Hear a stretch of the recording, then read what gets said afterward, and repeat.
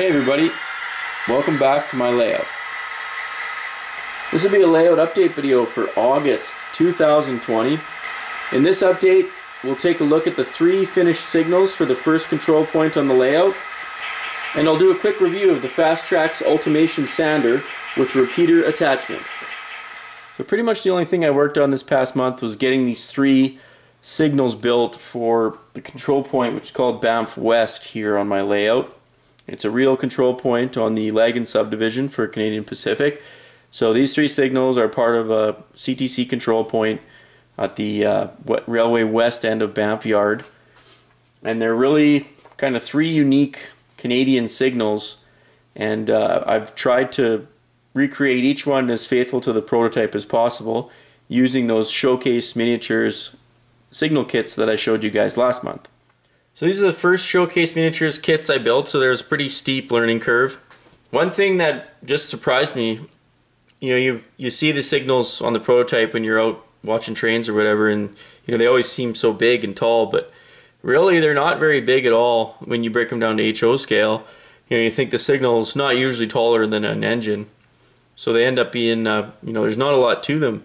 I've included a dime here just to kind of show how small these things are. Especially the dwarf one here that manages the entrance to the passing track at Banff West. So the only thing left to do on this one, I've got to add the number board is down. I think it's actually in between the 2 lights on this one.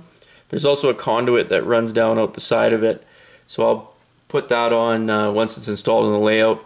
All I did was use the same showcase miniatures heads that I used for the tall searchlights, and then they just have these dwarf hoods. I did have to do a little bit of grinding on the top one here, and obviously I drilled out the bottom one so I could get the lights through them. Of course, this is a unique signal that's installed on this concrete kind of trapezoid shaped pedestal. It's a really unique feature of the Banff Yard, and if anyone has been there, I'm sure you've seen taking a look at this signal. It's really cool. It's got a small ladder on the back. I'll show you the back side of it. So it's a really unique signal head. The concrete base, I actually I used my Ultimation Sander, and we'll talk about that after this, but it worked really well to make this, and used that trusty old piece of hardboard that I've got with my flooring at our old house, and it's really like a high density MDF, and it's great for stuff like this. Alright, the next signal after that is this is 821, which is on the main line. This is on the platform at Banff. Again, just like the dwarf signal there. If you've been to Banff and watched trains, you've probably seen this signal. It's been there forever. It's at the very west end of the platform, and it's a unique signal because it has the sloped ladder at the back, which is kind of unique. It doesn't have a straight up and down ladder like a lot of them do, and it has a GRS head on top and a union switch and signal light on the bottom. So that's the union switch and signal head. You can see it's got those extra supports on the target, and the GRS head up on top does not.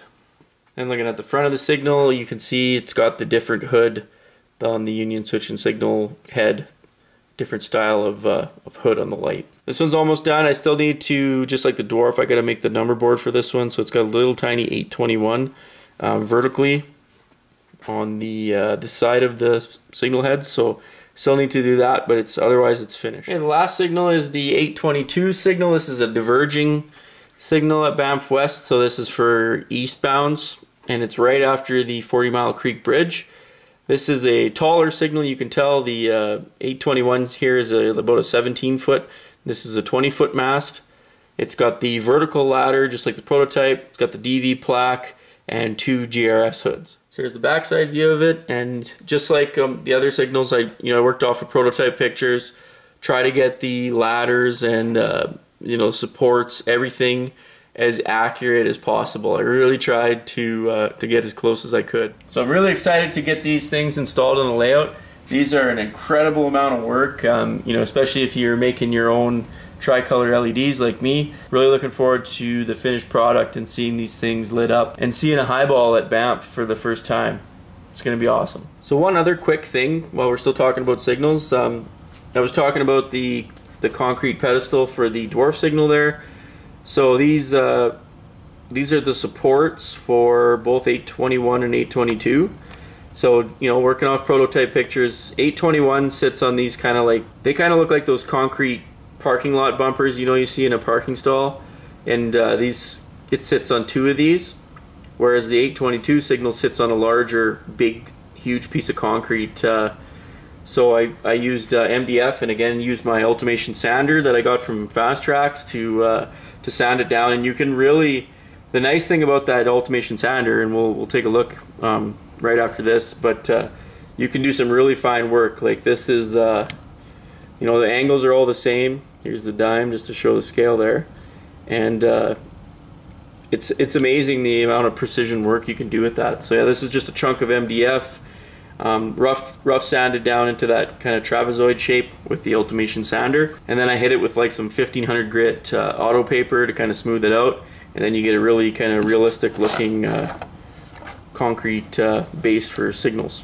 So let's go take a look at that Ultimation Sander. So I apologize in advance for the mess here on the work desk, but hey, this is how you know that I've actually put the thing to use, right? So that concrete base for the signal that we were looking at there, this is the aftermath of making one of those, and in hindsight I probably could have cut the wood down smaller first, but that's how you learn. Well, that's how I learn anyway. So here's what I used, MDF, and the first one I did, I learned you should use a bigger piece, and that gives you something to hold on to. So I sanded it down, you know, got the top, the perfect dimensions that I wanted using the caliper and measuring the bottom of the signal bases. And then it was just a matter of just sanding it like this, and then when it was to the perfect dimensions, I just cut the top of it off with my chop saw. So it's really cool that you can do kind of really complicated shapes like this quickly and like really square and precise using this Ultimation Sander from Fast Tracks. So it's really kind of the first wooden scratch building stuff I've been doing on the layout. So this sander has been super handy for that, and I haven't even got into anything with fixed angles yet. I've just been freestyling with this, you know, just doing it by hand. So I'm actually going to save all this sawdust too. I'll use that for scenery stuff later. So this thing is just hand powered. It's got a little crank here, and it's got quite a bit of weight to it, so it does freewheel, but you pretty much have to be giving it hand cranking power the whole time. So you're getting quite a bit of friction when you're sanding stuff on here. So the angle adjustment here is here. You can do a little over between 0 and 90, I think, in the range. So I've got 120 grit, I think they're 5-inch discs for this. I mean, I haven't used it enough that I've burned through any, but I got a couple extra. I also got this, the repeater tool to go with it. I figured if you're gonna get this thing, it's already pretty expensive, like I think it was around 250 bucks. So it's a pretty expensive little hand tool. And this was, of course, extra, but from what I've seen online, this is a super useful tool as well. I really look forward to trying this thing out. And basically what this thing does is it's an attachment you put on here, and you make kind of a masterpiece, set this thing up, and then you can just repeat and just crank out the same piece. So if you're doing, like, I'm thinking off the top of my head, like decorative supports for station overhangs, bridge timbers, snow sheds, all kinds of things. I think this is going to be a really kind of great tool. This thing is built like super solid. It's actually really nice, really nicely built. It's very heavy. Everything is solid on it. So I think it's kind of, once you buy one of these, you'll have it forever type thing. You just change the disc out every once in a while, and that'll be it. So, but I just wanted to show you guys that quick. I mean, I've used it to make a couple things now, and I really like it, and I think I'm going to be using it a lot more in the future. So definitely a useful tool to have on the layout. Well, that'll be it for this layout update, guys. Apologize for the lack of content over the last month. We've been just super busy outside and kind of enjoying the really nice weather we've been having up here in sunny central Alberta. So it's been great. Hoping to spend more time down here over the next month, and then definitely going into fall and winter. I really want to kind of get going on the signals here.